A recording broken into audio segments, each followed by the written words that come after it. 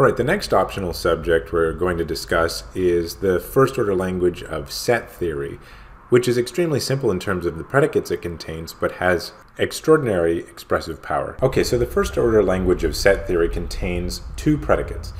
The first is the familiar equals, which is typically written in infix notation. Recall that this means that we write it between the terms it modifies.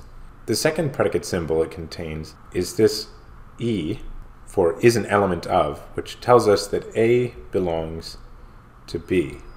Now what does it mean to belong here?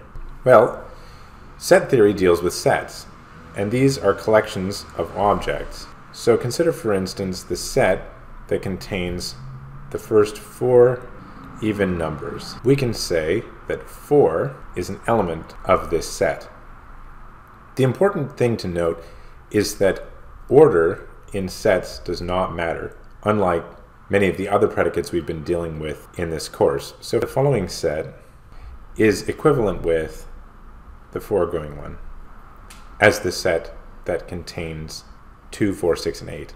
Similarly, we can even repeat items listed in the set, and as long as everything else appears there, then the sets are equivalent. That is the first order language of set theory.